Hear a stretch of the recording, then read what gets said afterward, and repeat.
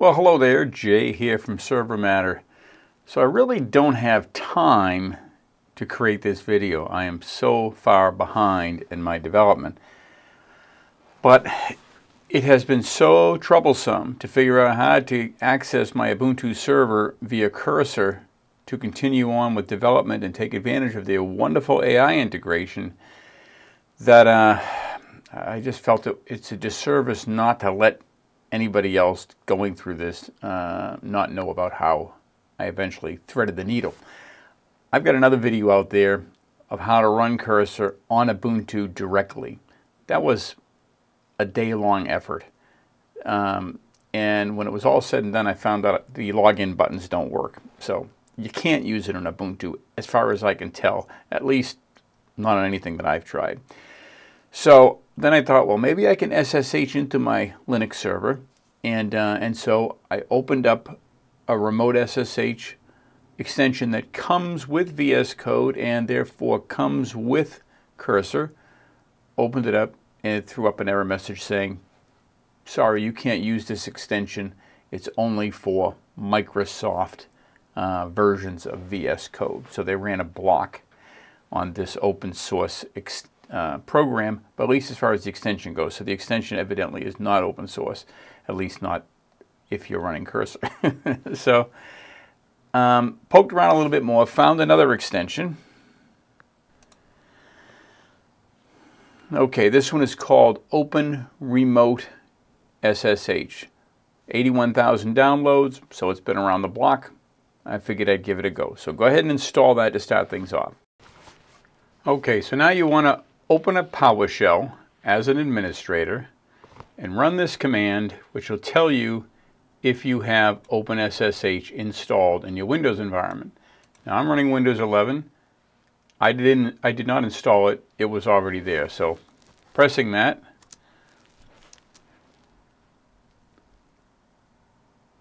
will respond with something like this. And in my case, it tells me the client is installed. The server is not installed. I don't need the server. The server is on my Linux machine. Okay, so now let's go ahead and let's just assume for a moment that we didn't have SSH installed. This command right here will get it in there for you. Now in this case it says online true, restart needed false because it was already installed. So we can close that. Okay, the next thing you're going to want to do is create your SSH config file. So go into your user folder, your Windows user folder, and you see users, your name, and then a folder called SSH. And if it's not there, I guess you need to create it, and then you're going to edit the file called config, and in that file you're going to want to put something like this: host, whatever name you want to give it, host name, the IP address to that machine, the username that you can SSH in with, and the port number.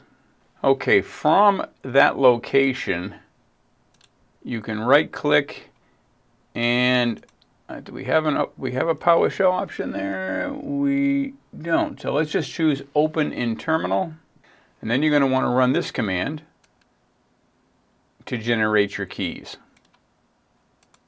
I'm not going to do that because I've already got some that I'm using there. We can then close PowerShell, and that's going to give you an RSA and a pub file.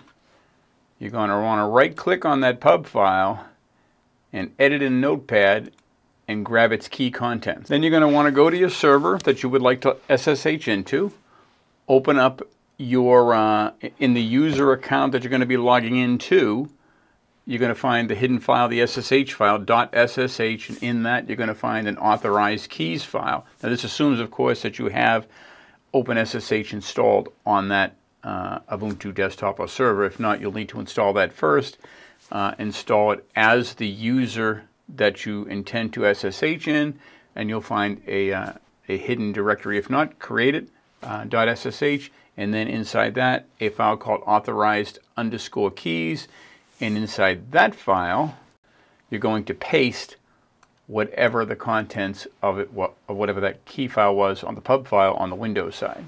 So the moral of that story is the SSH information that this extension is going to use is actually in your users folder. You don't have to configure or add any hosts within the extension itself. Okay, now with cursor open, in the lower left corner you see the connect button. It says open a remote window. Click on that.